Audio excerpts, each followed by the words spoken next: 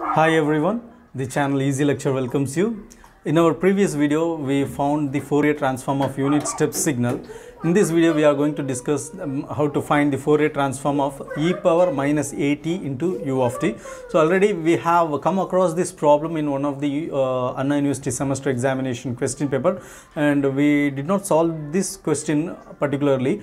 But we discussed this kind of problems are asked in Anna University semester examination. So let us enter into the video. Before entering into the video, don't forget to subscribe my channel Easy Lecture. Now let us go for further discussion.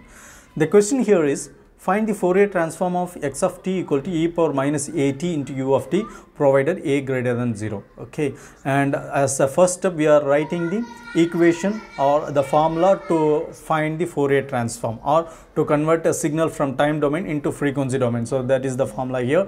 X of j omega equal to integration of minus infinity to infinity x of t e power minus j omega t dt. In the next step we are replacing the value of x of t as given in the question, that is e power minus at into u of t. So integration minus infinity to infinity e power minus at into u of t e power minus j omega t dt, right? Next we know about this unit step signal u of t. U of t, it has value, it has amplitude of 1 in the range for t equal to 0 to infinity, and for all the other values it is 0. So the limit of integration here is changing from minus infinity to infinity to 0 to infinity. It is changing to 0 to infinity. Okay, and here the value of u of t is 1, so we are not bothering about it. U of t into e power minus at into e power minus j omega t can be written as e power minus at into e power minus j omega t, and in both exponential terms this negative sign and also this t variable, they are common. Okay, and so we are bringing them common outside. E power minus a plus j omega into t into dt.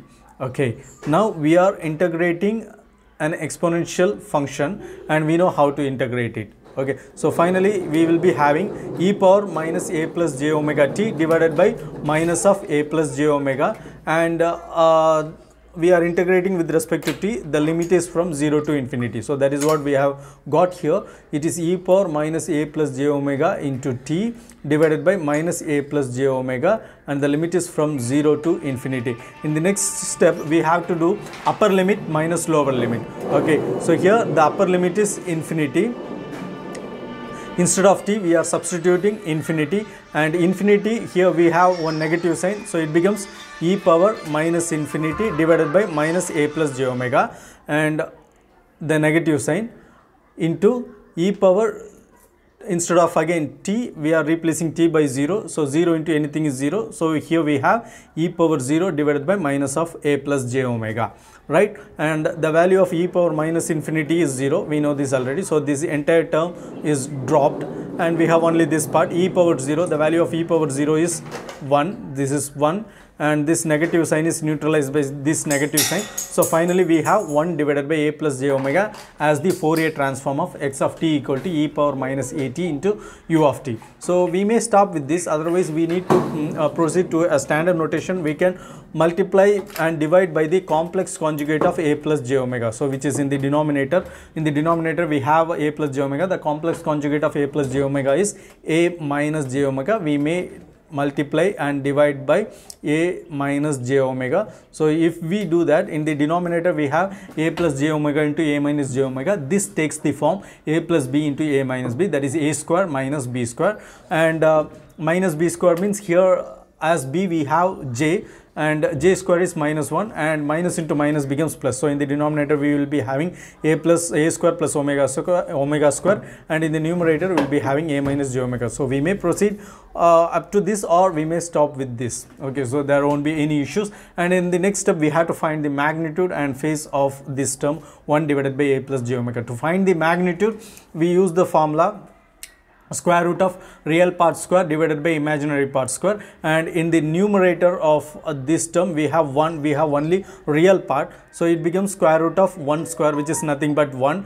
and in the denominator we have a plus j omega, that is we have both real part and imaginary part, so we will be performing square root of real part square plus imaginary part square, that is square root of a square plus omega square. So finally we will be having the magnitude or magnitude of x of j omega as modulus of x of j omega equal to 1 divided by root of a square plus omega square. Next we have to find the phase or angle of x of j omega. So to find that we use the formula tan inverse of imaginary part divided by real part, and in numerator we have only real part, there is no imaginary part available because it is 1 divided by a plus j omega. Okay, so tan inverse of, for numerator it is tan inverse of imaginary part 0 divided by real part 1. So that is tan inverse of 0. Tan inverse of 0 can be written as tan inverse of tan 0 degree. Okay, so tan 0 can be written as tan inverse of tan 0 degree. Tan inverse is neutralized by this term, and finally we will be having 0 degree. This entire term, for this entire term we will be having 0 degree. And for the denominator, since it is in denominator, we are introducing one negative sign here, and again we are performing the same operation, tan inverse of imaginary part divided by real part, and the imaginary part is omega, real part is a, so we are performing tan inverse of omega by a.